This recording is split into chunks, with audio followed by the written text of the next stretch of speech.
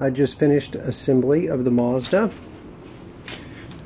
Second head gasket attempt, this time with multi-layer steel Felpro gasket. You can see I still got to connect the battery, but we're going to try it out here in just a minute.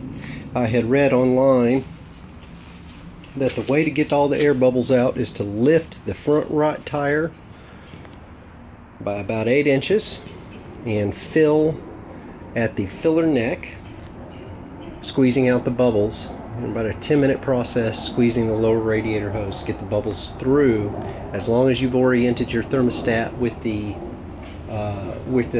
hole at the top, which I did, you should be able to squeeze all the air bubbles out. That'd be nice, because I really don't want to overheat this, especially with a new head gasket. I'd like for this to just work. Anyway, that's what's up.